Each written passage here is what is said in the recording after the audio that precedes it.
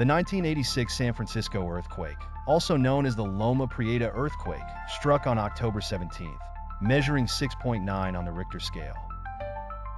It devastated the Bay Area, particularly the city of San Francisco and nearby Oakland.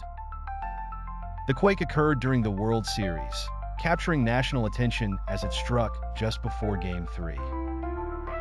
The disaster caused significant destruction, including the collapse of the Cypress Street Viaduct and severe damage to numerous homes and businesses. Tragically, 63 people lost their lives and thousands were injured. The earthquake prompted widespread changes in building codes and emergency response strategies, highlighting the need for preparedness in earthquake-prone areas. The event remains a pivotal moment in California's history, serving as a